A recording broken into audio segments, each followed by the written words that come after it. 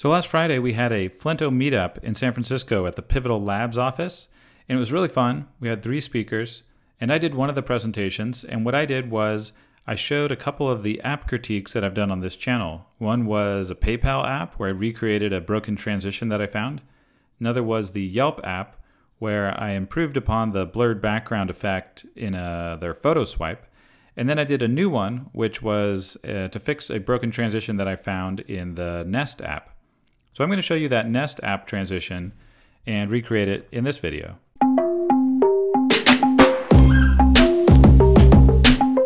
So here's a recording of the app. You can see the transition there. And this transition, it looks basically okay, but when you look closely, something looks a little glitchy. And when we play it in slow motion, you can see exactly what's happening. So here's when the transition starts, and I'm stepping through frame by frame. I'm backing up here because you can see that these buttons at the bottom and the little shadow animate, or they don't animate in at all, they just appear suddenly. So those appear without animation, which could look a little nicer if they came in smoothly.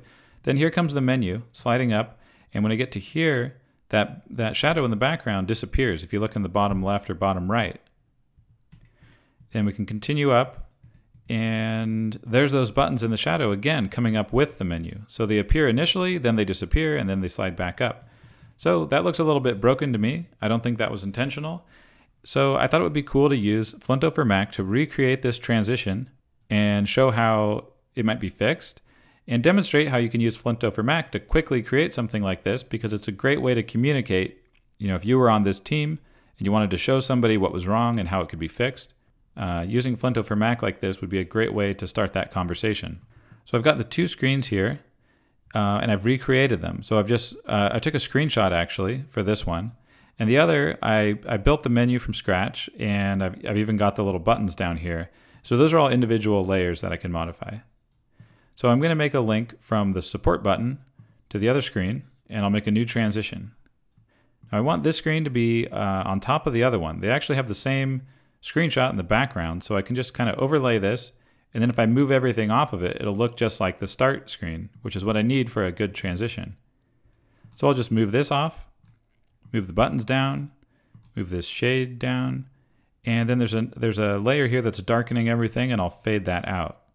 Now when I toggle the transition, you can see all those things animate back to where they were, and that pretty much recreates the transition that I think they were going for. All right, so I'll exit out of the transition designer. Let me just put a backlink here. And we can open up the preview and test this out.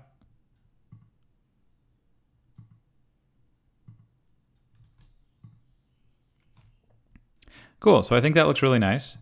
And I think it might be nice to make this list scrollable, because in the app, this list of buttons was actually scrollable. So I'll just click scroll vertical here on that group. And on this title bar, I think it would be cool to add the ability to swipe down. So I'm going to put a backlink here and choose down swipe as the gesture.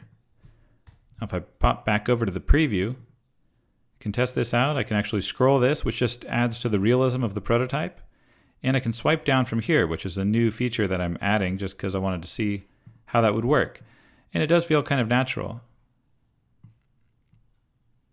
So I think this is a good demonstration of how, if you wanted to have a conversation about this with somebody, if something like this happened at your company or on something you were working on, if it took you all day to build a prototype, it might not be worth it, and you'd probably just want to explain it, but the communication can break down if there's not a visual.